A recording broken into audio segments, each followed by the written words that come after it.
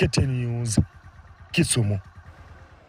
The Kenya Institute for Curriculum Development Chief Executive Officer Charles Ongondo is asking school head teachers to incorporate creative arts like music, drama and visual arts in school curriculums activities to help learners identify their pathways after school. The KICD boss said it was crucial for students to identify their talents early in order to improve on them. Ongondo was speaking during the ongoing National Drama and Film Festivals in Embu County, where he said that the partnership between KICD and Kenya National Drama and Film Festivals will provide learners with an opportunity to demonstrate the knowledge, skills and values learned in class. This report was prepared by Maureen Wanjiku and voiced by Ivy Terry.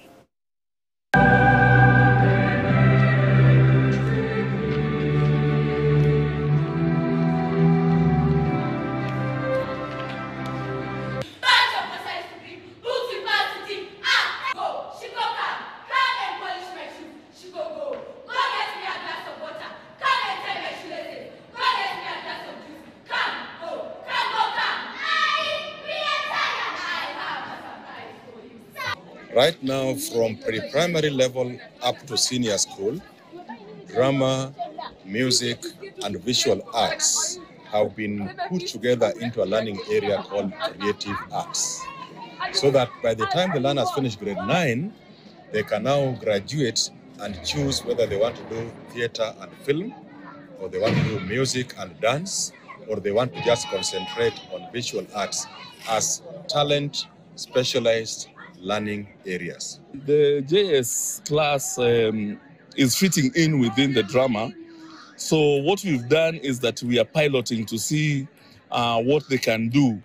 But there is also an interesting dimension that the JS class are allowed to join the primary school as we know it, the lower school, when it comes to play production, because they don't have enough numbers.